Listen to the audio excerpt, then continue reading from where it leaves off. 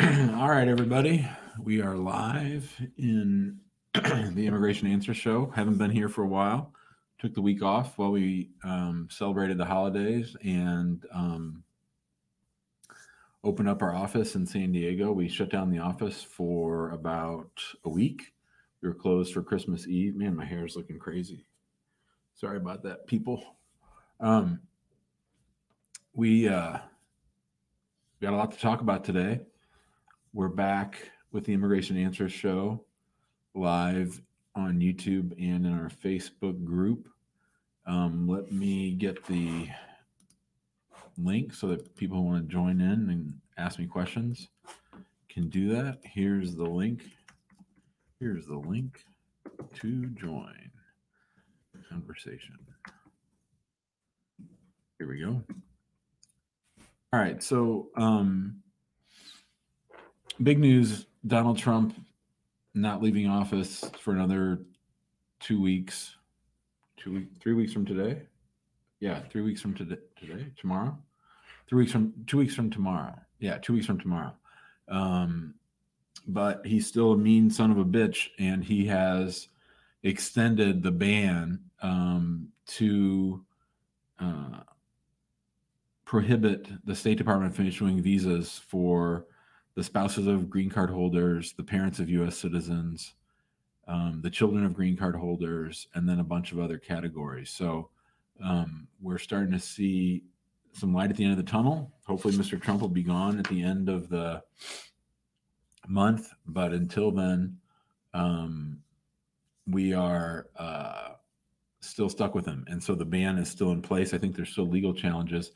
I think some lawyers are filing a new legal challenge, which I don't really understand because Trump's leaving office in 30 days. And so I don't really understand why they're filing a new lawsuit, why it wouldn't be covered by the old lawsuit. But here it is. I was going to show you guys something that I got that I really liked, and I'll probably make a video about it. But it said, I don't know if you can see this. This is from a friend of mine, actually an immigration lawyer down in Houston. His name's Raheem. I'm sorry, he's in Atlanta, Raheem. And he sent me this. It says, "Please do not confuse your Google search with my law degree." I thought that was funny. And I think there's a good lesson in there. Obviously, I don't know everything. If you guys watch the show regularly, you know that if you guys want to ask a question, here's the link. I don't usually answer the questions that are in the text. I like to talk to people about their situation. So I need you to come on into the waiting room and I'll bring you on board to talk about your situation. But getting back to that can, I think that's a good lesson for people. I mean, there's great information on Google, but let's say that you broke your arm. You know, you could probably find information about how to make yourself a sling. You could probably even find a video on how to do a cast, but that's no substitute to actually talking to a doctor who knows what they're talking about. So, man, I have to do something about my hair. Maybe I should just start wearing a hat. What do you guys think? Should I start wearing a hat? Leave me a comment if you think I should start wearing a hat. The problem is I got this big old noggin, and it's hard to find hats. They say one size fits all, but they should say one size fits most. Anyway, that lesson from that can is a good one. So many people just hop on the internet and look for an answer. And, you know, we try to give as much free information as possible as we can, obviously through the show and through the YouTube channel. But there's no substitute to having somebody look at your documents, look at your situation, getting a timeline. The timeline is really important. You know, when I get on a call with a new client, I want to know, when did you land in the United States? And I want to know everything that's happened since. So I got a couple other things I want to talk about, but I see we have some people already waiting in the room. And of course, we always go to the people who are on camera first. So we're going to go over to Ali. Ali, Zach. Hi, Jim. How are you? Good. Thank you for bringing me on. I have a question about my case. It's pending, and I'm sorry because I can't speak English very well. Your English is great. Go ahead. My wife and I married about 2 years ago, and we feel I-130 case on the 28th of August 2019. And our case were pending until today. I have a question about that. When our case will be approved, because the processing time were delay uh, uh, every month, Are you and the I want to know how much we should wait to approve a case, and my visa for entering US. Uh, when can I enter US? so what country are you in right now? Iran. Iran. Okay. And you filed the I-130 and it hasn't been approved. No, no, it's pending. Is your spouse, is it a spouse case or a fiance case? Spouse case. And okay. And the filing date was August of 2019. Yes, 28th August 2019. So we're at like 15 months. Yeah, that should be approved by now. So no, 17 months. Right now there are all these different bans for Iranians from coming to the United States. Hopefully most of them are going to go away when Biden goes into office, but you might think about suing them. That if your I-130 hasn't been approved after a year, you should sue them, because otherwise you're just going to keep waiting. It's going to be I fill a case inquiry and email to USCIS, but they said our case in processing, and we should wait more. Yeah, they always say that. They always say that. So what should I do? You can do whatever you want. You might give it 18 months. So once it's 18 months, call me back and we can sue them for you and get your case moving, especially if the bans get lifted. You said we should wait until 18 months? I mean, you could do it now. You've waited long enough. USCIS should process an I-130 within a year for anybody. Mm-hmm. About this case, I should contact with you about suing that? Yeah, here, you can just shoot us an email. I'll put the email address in the chat right now, so you have it. All right, Ali. Thank you, buddy. Take care. Okay, bye-bye. Bye. All right. Next up is Lena. Hi, Lena. Hi, good morning. Or good day. How are you? I don't know what time is there. Good, thank you for asking. Have been following for a while, and I want to say that I appreciate a lot what you're doing, especially this type of videos. Help a lot. Well, we are about to have our interview, my husband and I, for our AOS here in Tucson, Arizona. And I was, we have a lawyer, but she mentioned in the last email that sometimes because of COVID, they give the excuse to not let the lawyer come into the room with a couple of the person who's going to be in their interview. So I would like to know your opinion about those cases, if you ever have experienced something like that. Yeah, so that's sort of a relatively new thing because of COVID. And it's funny that you bring this up. I was just talking to my wife, Amani, who I practice with.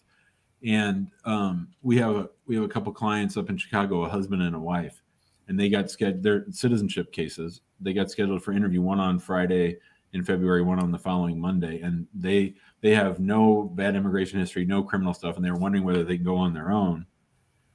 And they raised that idea that, they're now letting the attorney attend by phone. Now, I don't think in most cases that that's a good idea. I think there's no substitute for the attorney being there with the clients. But we've had cases here in the office where, like in your situation, they said, come on in, and they put the spouses in one case, in one room, and then they put the lawyers in the other room, and then they put the officer in the third room. But usually the lawyer's with the client. But as long as the lawyer has the opportunity to speak, I don't think you need to be too worried about you being in a different room than the lawyer. As long as the lawyer's there for every part of it, I think it's fine, especially if they prepare you well for the interview. Okay, perfect. Yeah, because she even mentioned that in case that she doesn't feel well by the day of the interview, she would like to reschedule. because for experience of other lawyers here in the city, they have saying that even they went already set up the call, receive a call from there, they deny. They gave excuses about it. So I'm just wondering, and I'm wondering if you have ever had an experience of this office in Tucson, because I know. No, I've been to Phoenix, but I haven't been to Tucson. When you said Tucson, I was like, oh, there's an office I haven't been to. Yeah, I haven't been to Tucson. I would imagine, being so close to the border, that they're probably pretty strict and sort of law and order types, I would imagine. I don't know that for sure, but that's what my gut would tell me. Wait, so you're saying that the officers are denying what? They're denying extensions, or what are they denying? I didn't understand what you were saying. They are denying the call the lawyers. They give excuses, so things like that. Yeah, that sounds like a trick they would try to pull. Yeah. I would say, no, we're not going ahead with it if you don't call the lawyer. But I think the lawyer should always go. Yeah, that's what she said. In case that she doesn't feel good by then, she would like to reschedule the interview because she doesn't want to take the risk by having an excuse from the USCIS and then call her, because that has been happening to other lawyers from the area. Yeah, you always want to try to go ahead with your interview if you can, but if somebody's sick, somebody's sick. So. Okay, and I have just one last question regarding the people, because I read this about another group about what happened when the person doesn't have the I-94, like even when they cannot access about the things that they have on file, or even the entrance, because even if you don't have an I-94, you can get all the records of your entrance with your passport and visa. So you mean you can't find the most recent I-94? Is that what you mean? Yes. Yeah. Although the person doesn't have one. Right. So this is a good question. I'm glad I just wrote it down. I'll make a YouTube video about this. But remember, when you're applying for adjustment of status, it's your burden to show that you're admissible to the United States. And one of the things that's your responsibility of showing is that you were legally and lawfully admitted into the United States.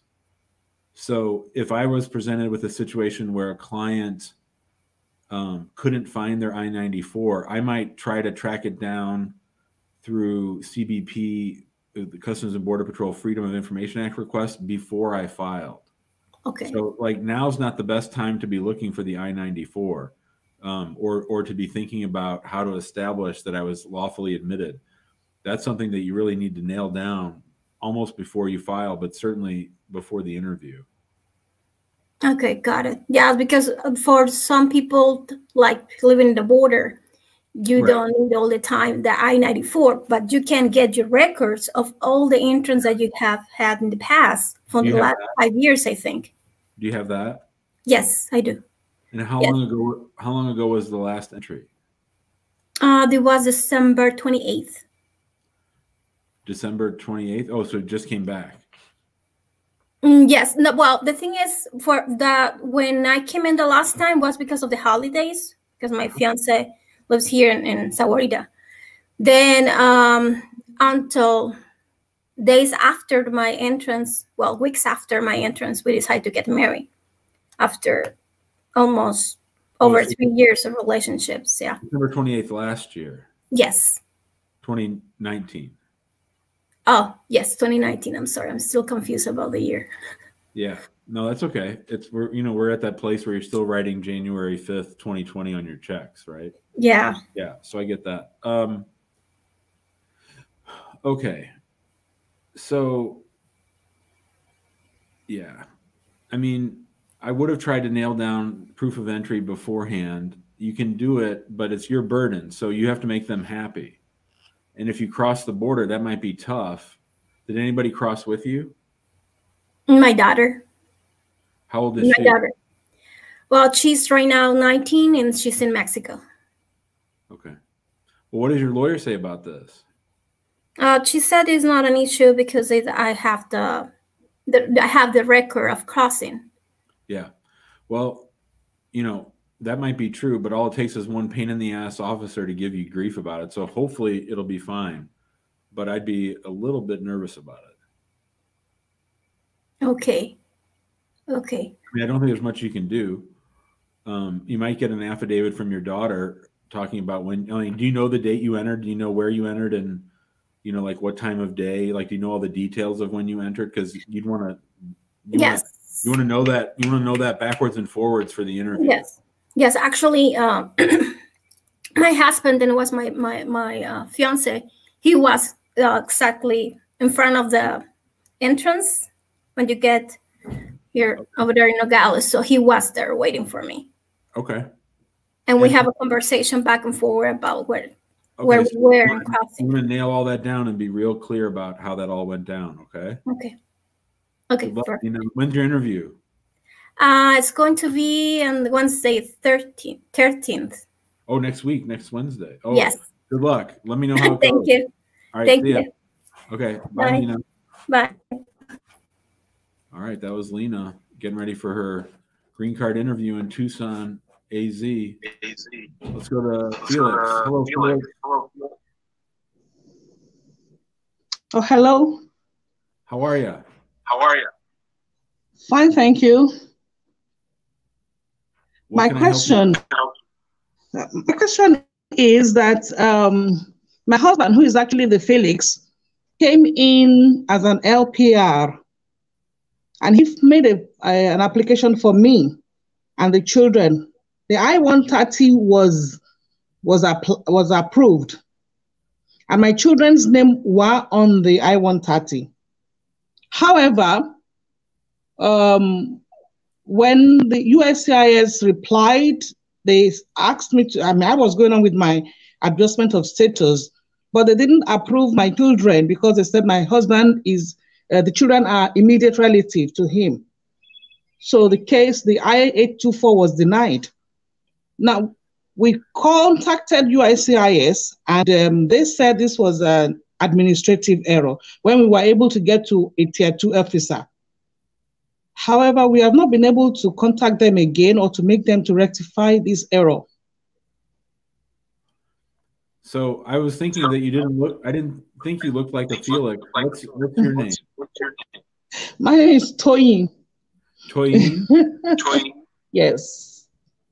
And Toyin, so your spouse had a green card. How did he get his green card? Through my stepdaughter, his daughter. Okay. And so, he filed an I-130 and a 45 for you and your children. Yeah, for me, and he listed the names of the children. Oh, he listed the names of the children. Are the children right? Because he's a green card holder, he doesn't have to file a separate I-130 for each child. That's right. He's supposed to file an I-130 for each child?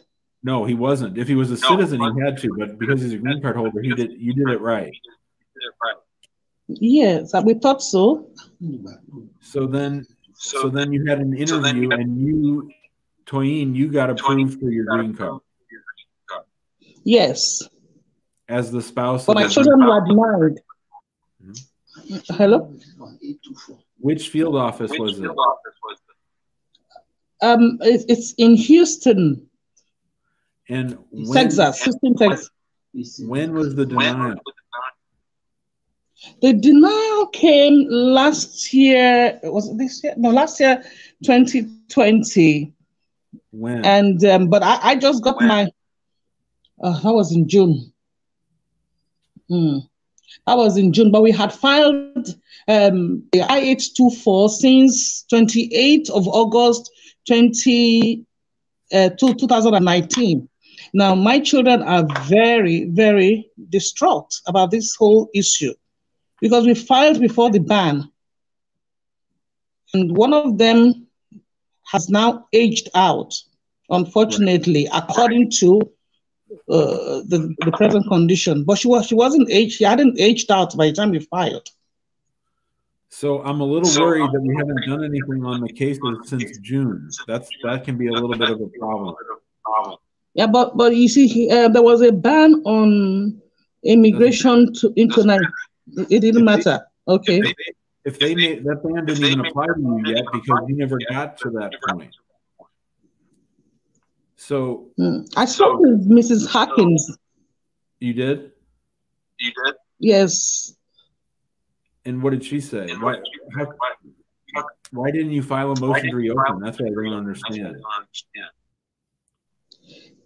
We spoke with her, and she was suggesting that maybe we file another I-130 each for the children. But then we said, look, there was a ban. The gentleman called me from your office. Another gentleman called me and said, let's go ahead with the I-130s. No, I said no, because they told us that this was an administrative error. A tier 2 officer actually wrote to us and said, this is an administrative error. And they are reviewing case, they have reached out to the office. But you see, we can't get past the electronic answering machine. Okay, I'm going to mute you for a minute because I'm getting a lot of feedback, okay? And then I'll tell you what I think, okay? Thank you. Okay, so this is a good example and a good learning lesson. When USCIS makes a mistake, you can't just call and talk to a tier 2 level officer. You have to actually file a motion with them pointing out their mistake, and you only have 30 days to do that. So I think Amani, my wife, was right when she said you probably need to file new I-130s because that old case is dead, even though it was their mistake. We could try to get them to reopen it, but I think that that's a loser of an argument. I think you're going to be much better off, especially if people are starting to age out, that you want to do that sooner rather than later. You should have filed a motion to reconsider back in July after you got the denial, even though it was their mistake. And now that we didn't, I think you have to start over. So now I'm going to unmute you. Okay, the host has unmuted the mic. You're good to go. Okay. She didn't ask us to file a motion. She just said, let's file. Because the people told us that they were going to rectify it. That was what they told us. They said, oh, we're looking into this. And one of their own people actually continued calling us and saying, don't think we've forgotten about you. We're going to do something about it. But then later, everything just went silent. And that's what they do. And that's what I'm the real to them. Just because of the feedback, you can email us back and we'll follow up. But that feedback's driving me crazy. So sorry about that, Toyin. I think you're starting over. I think that even though it was their mistake, and even though USCIS made promises that they were going to fix it, I think that at the end of the day, you're not going to get any relief because it's too late to reopen that case, and they're not going to do it all on their own. They're not going to do it just because they said they would. And the fact that now you're just getting the answer machine, that's exactly what we're seeing time and time again, that USCIS makes a mistake and then our clients pay the price for it. So I don't think that you're going to get a positive answer unless you start over. I think Imani was right. I'll talk to her about it, but I think that old case is dead. And even though they admitted their mistake, you need to move past that because nothing's going to happen. All right, I'm going to take a pause real quick, and we'll get to Arthur here in just a minute. But before I do, we have opened a new satellite office, and we could really use some Google reviews. I'm going to put the link in the chat. If you guys could leave me a Google review just real quick, I'd really appreciate it. Here's the link for that. And then we'll go ahead and get to Arthur. But if everybody could take like 60 seconds and leave us this review, I'd really appreciate it. Hold on a second. Did it go? Let's try that one more time.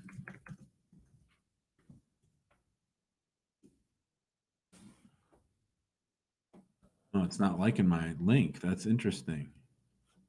Let's see. Oh, yeah, it's going. Okay. All right, good. All right. We'll go ahead and talk to Arthur. Hi, Arthur. Hey, Jim. How are you? I'm back with a quick question. Happy New Year, and congratulations with opening your new offices. Thank you. I just got a question about potentially requesting a refund from the USCIS. I say good luck with that. Good luck with that. I know it's pretty straightforward on their website, but I just thought maybe I consult with you. So I filed 2 petitions, I-130, and within 2 weeks or 3 weeks period, I decided to withdraw both of them. I sent an official letter based on your recommendation. I wrote it up and I sent it to them. I haven't got any response yet, but I'm sure it's gonna come soon. Do you think it's a possibility, since they haven't taken any action on my case, to even like consider requesting a refund? Kind of hurts losing $1,000 on the spot. So yeah, I thought I was wondering if you can give me some opinion on that. If for instance, if I do fight it, for instance, whether I dispute it or somehow, and would it affect? Do you think it's going to affect in the future my proceedings with them? I don't think there's a way to dispute it. I don't think you're going to get your refund. I think that money is gone. I don't think that if you try to get it back, that's going to work.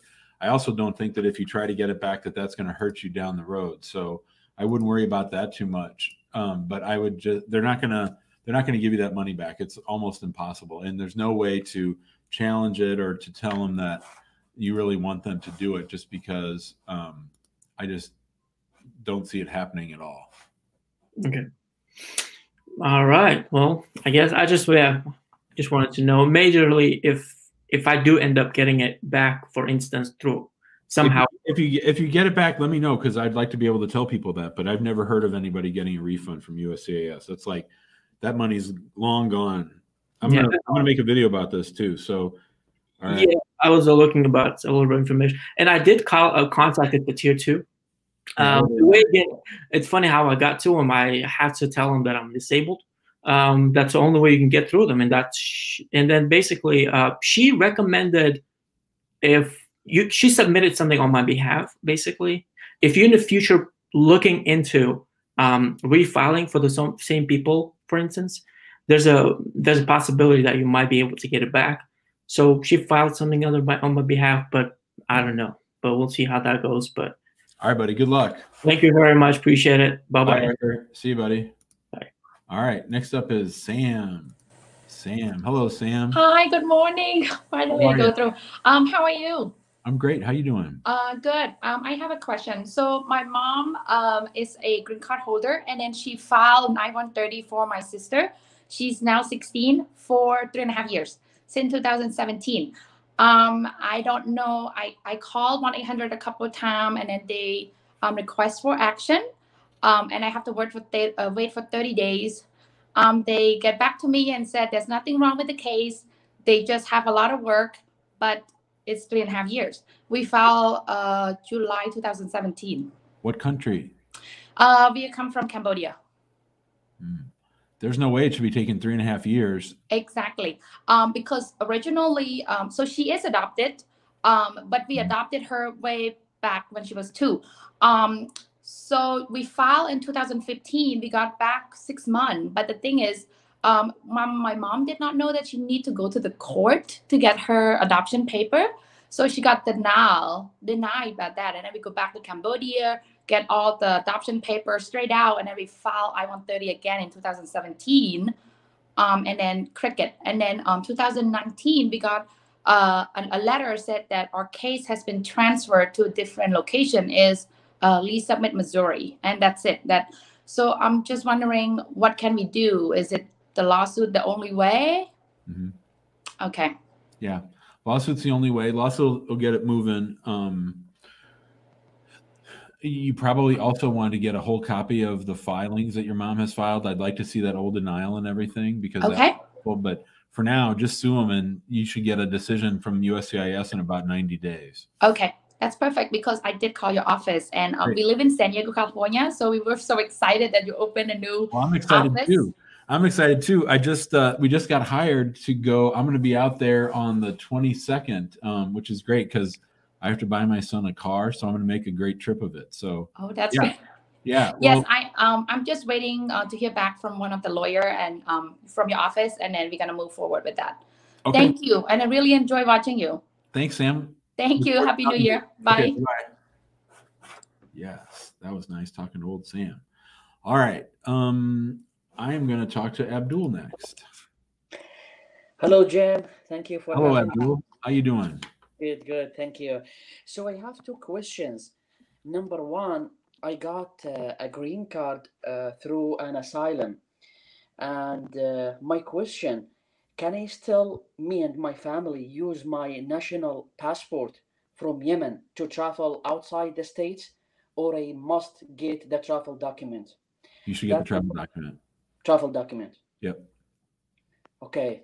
So the second question, I know myself cannot go back to my home country, Yemen. Can my family, my wife and kids go? Because I was the principal and they are just derivatives. These are all great questions, Abdul. I'm going to make some videos about these. I like these questions a lot. Okay. So we always have to think about this backwards, or actually we always have to think about the future, right? Yeah. So in the future, Abdul's going to apply for citizenship. And in the future, Abdul's spouse and children are going to apply for citizenship. So we're going to be sitting across from an immigration officer 3 or 5 years from now, whenever it is. And they're going to look at your file. And this is true even if someone like Trump isn't president. This is just regular immigration. They're going to look at your file and they're going to say, Abdul or Abdul's wife or Abdul's child, how did you get your green card? Oh, we got our green card because my dad swore under oath that if we go back to Yemen, bad things are going to happen to us. And then they're going to look at your travel history for the kids or your spouse, and they're going to say, that's really strange. We gave you asylum. I mean, if we go back to your first question, they could say, and this is why I gave you the reason. This is the reason I gave you the answer for the first question. Well, this doesn't make sense to us. I'm just trying to understand. You swore under oath that bad things would happen to you and your family. Your dad swore that bad things would happen to you and your family if you went back to Yemen. And then once you got your green card, everybody but dad went back. That makes me think that you're lying, that you lied to us. And that's what we don't want to happen. So my vote is nobody goes back to Yemen, at least until they get their citizenship. But you swore under oath that if you ever went back, bad things were going to happen. So I think you're setting yourself up or your family members up. I understand your spouse and your kids want to see people back in Yemen. I totally get that. But I'm just the immigration lawyer, and my loyalty is to putting you in the strongest immigration standpoint that I can. And so my vote is there's 217 countries in the world. You can visit 216 of them. You just can't visit Yemen. Thank you so much, Jim. Appreciate it. You got it, buddy. Good luck. Thank you. Nice to meet you, Abdul. Thanks, buddy. Nice to meet you too. Yep. See ya. See you. All right. Next up, he's got his headsets on. He's ready to go. His name is Joel. Let's welcome Joel. Oh, man, when I have my beard, I look like Joel. Where are my headsets? Damn it. All right. Joel. How you doing, Hey, Jim, man? how you doing? Good. Great, thank you. Firstly, I wanted to say I appreciate that I sent you a message some time ago and you made a video about it, so I really appreciate it. Cool. Secondly, I wanted to know if you knew what was going on with the delay in getting receipt notices. I filed an I-485 just over 2 months ago, and it's crazy. Such a joke. I mean, in normal immigration times, your background check would be underway. You would have already been fingerprinted, and it's all just baked in. They've rigged up all these ways to slow down people's cases. So I made a video about this the other day. It was more of an offhand comment, but if I'm Biden and the people that come into immigration, the first thing I'm doing is figuring out the easy places to speed things up or just to get things back to normal.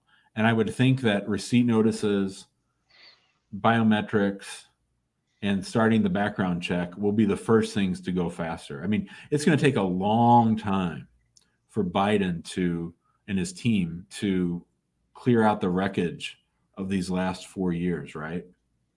But I think this will be the thing that happens first. I think we'll start to, I mean, we've never had this happen before. I've had fiance and spouse cases approved in 2 months. So the idea that yours hasn't even really started, it's ridiculous. And maybe somebody, if it goes on for too long and we don't see signs that Biden is making it go faster, I think we might sue him. just sort of as a group, just to get their attention. It's just ridiculous. But for now, I think you're just sitting tight and waiting. Okay. Perfect. Thanks, Jim. Where do you live? So I'm currently living in Texas, in Austin. Actually, my job and my employment is in New York City, which leads to my second question. So the perm and everything was based on my role in New York, but I am temporarily living here during the pandemic while I'm working from home. Do you think that's going to be an issue for me? I think they're going to have to bend the rules a lot for people given the pandemic. I'm not sure how that's all going to play out. It could technically be an issue, but I think it's just they're going to understand. They're going to have to understand, I think. And I think 6 months will expire and the AC-21 will kick in anyway, right? Yeah. If I end up here more permanently. They're not going to get me done in 6 months. No, not if they haven't finished yet. And then my third and final question is, we were very fortunate. I should say. Go ahead, Joel. Go ahead. Sorry, we were very fortunate, or the fact that we're Australian really helps, is my wife won the diversity visa, which was the original question that I asked you about, and you recommended not doing a second I-485 to avoid confusion. So to have the two cases running in parallel, because we have like a second path. The question relates to, would it be worthwhile kicking off the process to have the consular processing path for the diversity visa, just in case we wanted to like duck home, get that, not worry about the employment one that's going slow? Yes, I would. So no issues doing that, or complexities. There's so much screwy shit going on right now. That's the least of our concern. I'd say go for it. So if I had AP and EAD, I could just duck home and then go for a visa appointment and come back with a immigrant visa? Well, here's what I'll say about that. Before we go off doing all that stuff, I'd want to look at everything. I can't just tell you that here on the call. Yeah. I'd want to look at everything, but conceptually that would work. All right, perfect, Jim. Thank you so much. All right, Joel. Peace, buddy. Thank you. You got it, man. All right, I'm gonna drop that link.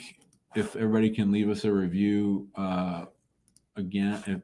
Here's that link. We're really trying to get up to 25 reviews. We're at like 16. So if everybody could leave us a review, it'd be a big help. There's the link. I'd appreciate that. Let's go to Sushil. Hi, Sushil. Hello, Zing. Good afternoon. How are you? Doing good. How about you? I'm well, thanks. Fan of your great work. Thank you for having me here. Thanks, man. I have a quick question. I'm already in the process of getting a green card interview based on U.S. citizen spouse. And I was basically scheduled on the end of November. And for that, I took my medical exam. But then my wife came in contact with a COVID positive patient. And because of that, we had to reschedule. Well, their phone doesn't work, so we had to go on the interview date at the field office and then tell them to reschedule, which they did. Now it's scheduled towards the end of this January. Now, obviously, my medical exam has crossed that 6 days period already. So does that mean I will have to take another exam, or it's only applicable when we are filing the paper, the 6 days period? I would reach out to the facility that did it, and they shouldn't charge you for a full exam again. Just ask them how they want to handle it. Is there a way they can give you a new sealed envelope and updated? Maybe they need to check you out real quickly, but that you don't have to pay the whole fee. But it'd be better to bring an updated medical in a sealed envelope to the interview than try to rely on that one that's past the 60 days.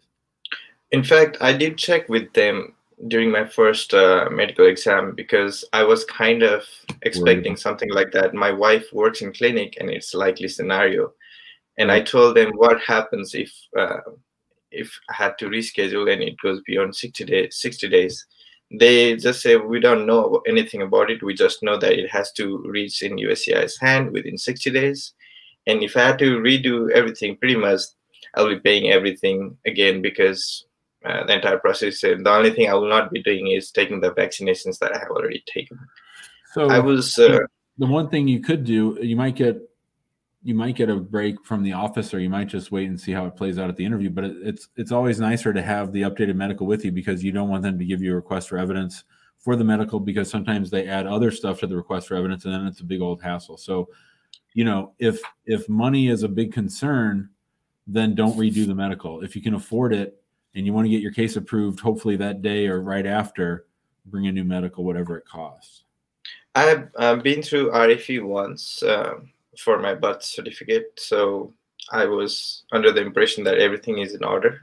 They did send a letter as well saying everything is in order. Oh, yeah, but that doesn't mean anything. I mean, I would say, especially these days,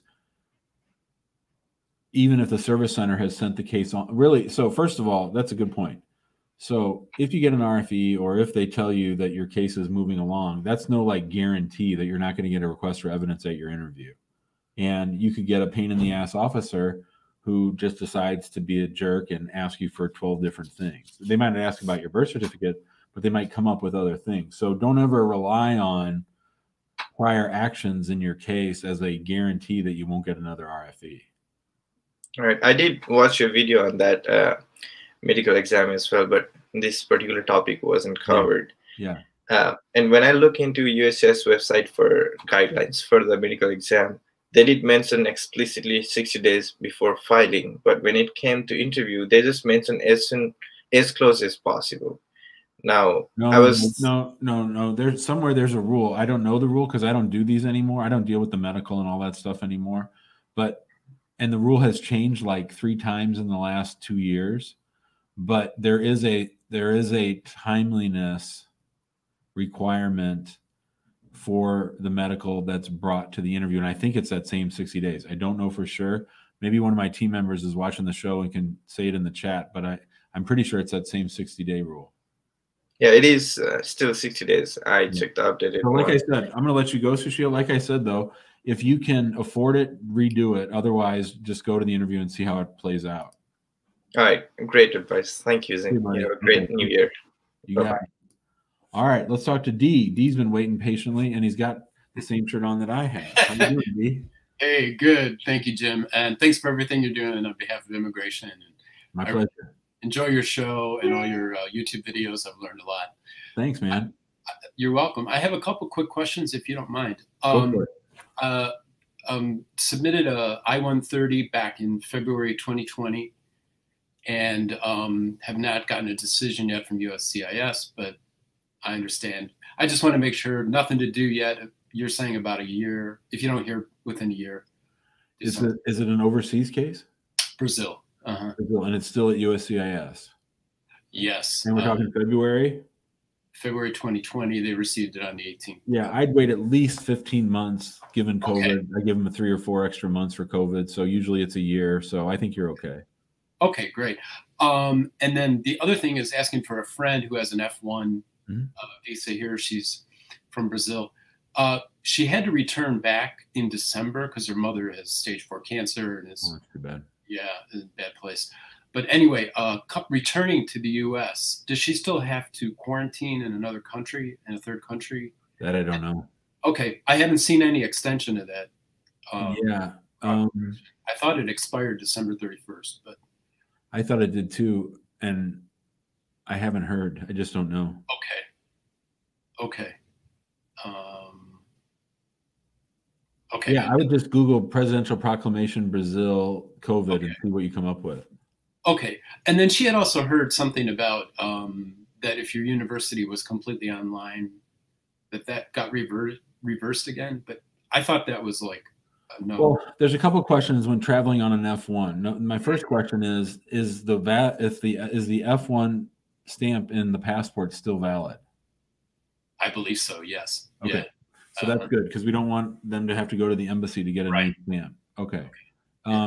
Number 2, so even when they were here so your question about are they holding it against F1 students that their classes are all online? Yeah, they undid that rule. So we're okay there. Okay, that's cool. Okay, so her only issue is how to get back here. Yeah. Okay. All right. Well, thank you so much. All right, bud. Take care. Okay. All right. Bye. Okay. Have a good day. You too. All right. We're flying through these now. We're going to talk to Hakan. Hakan. Hi, Jim. How are you? Good morning. How are you? I'm great. How are you? I'm Grant as well. I got a couple of questions regarding EB2, National Interest Waiver, self-petition. Instead of the perm application by the employer, I would like to proceed by the self-petition, like as in the case of the Obama administration dinosaur case. So I would like to know in advance. Also, I'm talking with a company who is a EB2 writer company to go with my business plan as well. So I would like to know in advance what is my chance of success. I got a degree BA in economics. I have 20 years experience as a marketing manager, and I'm working in an international company which has offices also in States as well. But instead of applying and difficult procedures of the perm applications and under the employer sponsorship, I would like to proceed with the self-petition, which I thought will be a much more easier procedure together with the EB2 writer company. Can I have your point of view in that aspect, whether I'm right, I am right on the right track, or should I change to other way? Have you already paid the EB2 writing company? Not yet. Good, don't, because it's not going to work. You said you have a bachelor's degree, you don't have a doctorate? I don't have, but I have more than 20 years experience. What does your work, how does that advance the Americans' interest? Because I would like to prove which is the U.S. interest, how U.S. would benefit about me. That is the reason I would like to put. That's what I'm asking. How is it going to benefit America to let you not go through perm? That's the question. How does that benefit America? I mean, here's, just so you know, you asked for my opinion, so here it comes. Number one, I'm very conservative on national interest waiver. So I've told professors with PhDs and publications that are doing things like in healthcare to save people's lives, I've told them that I don't think they have a national interest waiver case.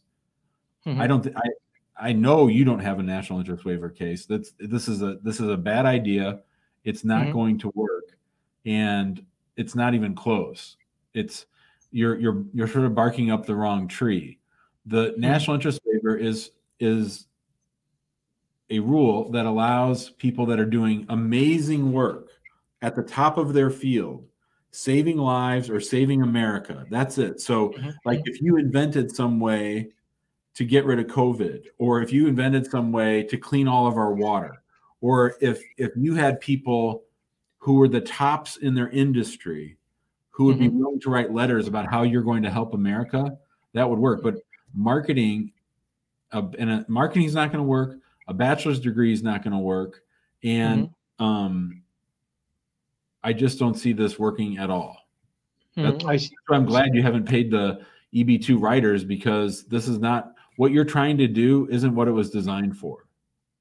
I see. Because when I look at the dinosaur case, I see that I may have the possibility, but your idea is not to proceed from that way. Because the easy response from them is, if this work that you're doing is important, or if you have these great skills, why can't you find an employer to go through perm? I see.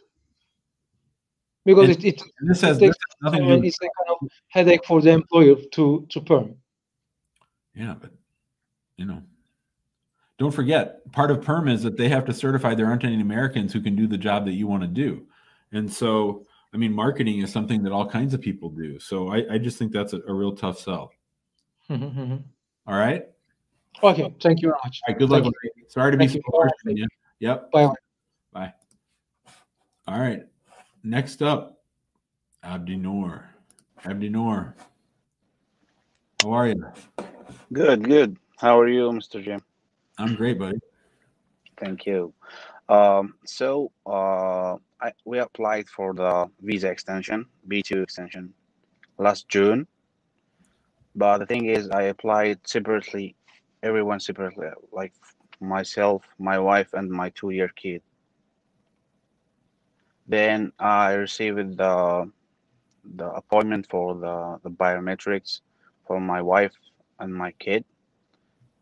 And yesterday I received the approval notice just for my wife. But the date, I mean, the extension was valid until December 22nd, last December 22nd. So it's already expired. Was it a 6-month extension or was it shorter than 6 months? It was 6 months. Yeah. So now, what's your plan, and why do you keep getting? Why do you want extensions? Why didn't you go back on time, or why haven't you gone back now? my country borders are still closed. Can you What imagine? country? Algeria. So you can go back now if you wanted to. No. So okay. So what's the question as far for me? Is it like what should you do or what? Yeah, what should I do? Because the extension it's already expired for my wife, and I didn't receive my approval notice or my kid. So what should I do? Should I apply for another extension for her, or just wait to get approved for me and my kid? No, you got to treat them all separately. You got to handle them separately. You got to. I mean, did you get a receipt notice back for yours? Yeah, for my wife, not mine. Me. You didn't get your nothing received for me or my kid. So in theory, they don't even know that you want to. They don't know that you're still here. And in theory, if that thing didn't go to the right office, they don't know where you are, and you're accruing unlawful presence, right? I have no idea. The case is just. It says my case was received, and the kid, my daughter, the case said that the biometric has been received. That's it. And for my wife, I just received the approval notice. Right, but on your case, you actually did receive a receipt notice? Yeah, that they received my case. Yep. And you have a case number? Yes, I do. And when you log into the USCIS, what does it say about the case number? Case received. That's it. Okay, well, that's okay. I would go ahead and file another extension and just like act like I would file extensions for all three of you. And I even would if I didn't receive it, anything from them. It's stupid, and you got to pay that money. And I'm sorry, but even if it's as you know now, because of your wife, even if it's approved, it's already expired. So, right. So is she illegal or what?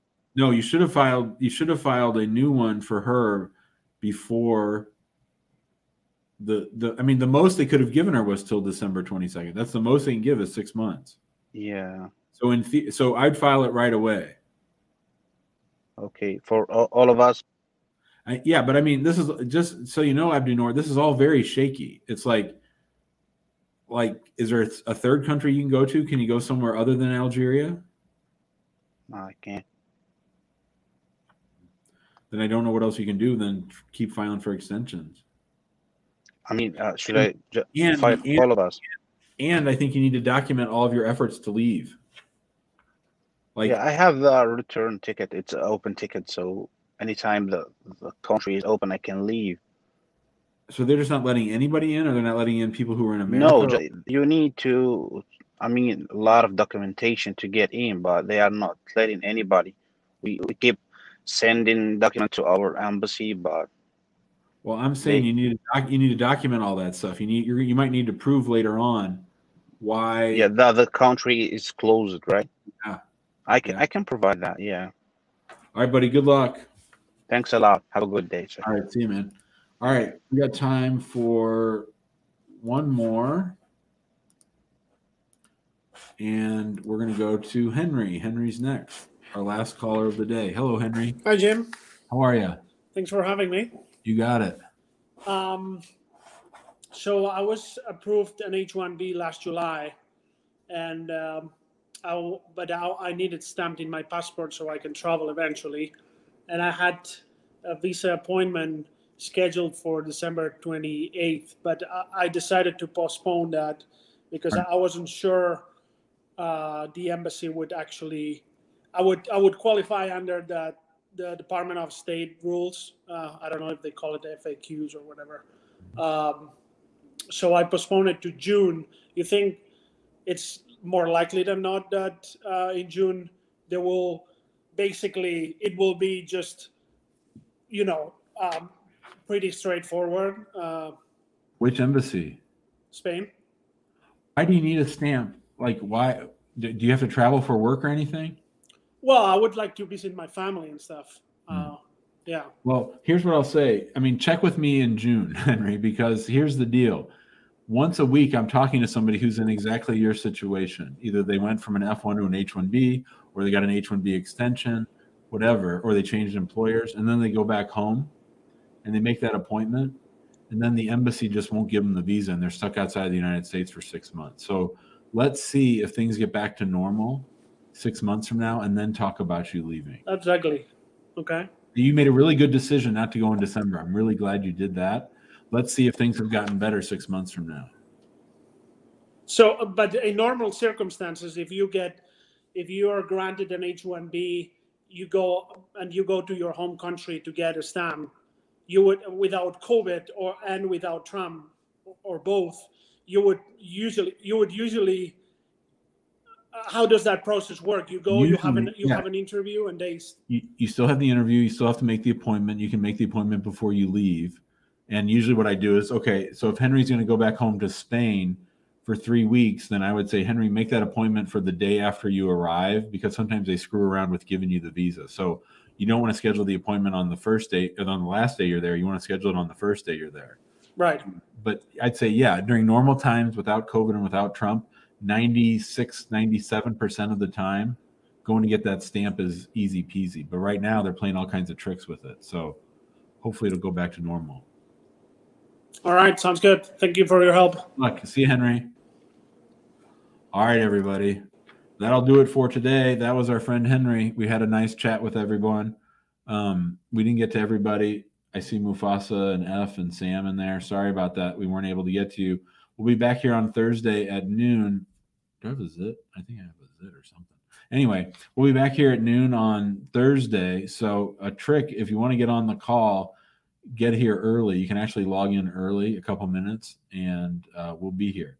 Thanks a lot, everybody. Happy New Year, and we'll see you soon. Okay, bye.